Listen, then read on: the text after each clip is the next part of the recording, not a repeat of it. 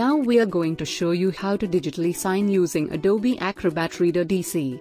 A simple tutorial guiding the setup and utilization of the digital signature shall be made available to all. To sign a PDF document, the following phases should be followed. Phase A: create a new digital ID and sign the first document. Phase B: sign subsequent PDF documents. Open the PDF that you would like to sign in Acrobat DC.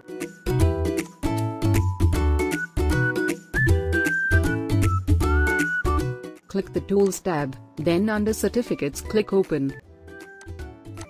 A new section called Certificates will be displayed on the top of your document. Click Digitally Sign and then OK.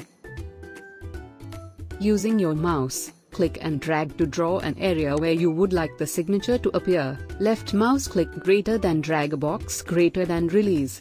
Once you finish dragging out the desired area, you will be taken to the next step in the signing process. In the Sign with a Digital ID window, click Configure New Digital ID. In the Configure a Digital ID for Signing window, select only the third option, Create a New Digital ID and click Continue, then Save to File and click again Continue.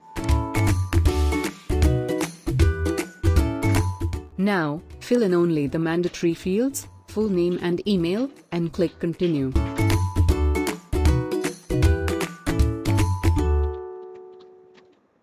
Create your password to protect your digital ID, to be used when signing. Apply and confirm your password, then save and click Continue.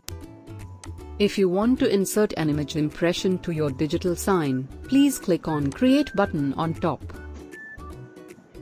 Click on the Image button, browse the previously scanned image of your impression.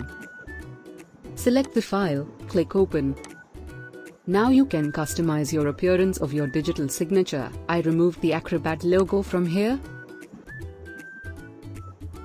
Click on Save button.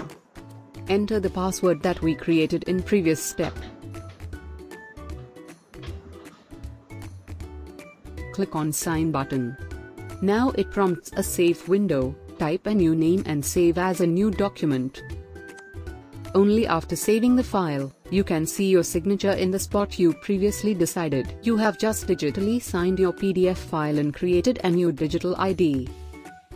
If you like this video, please support my channel.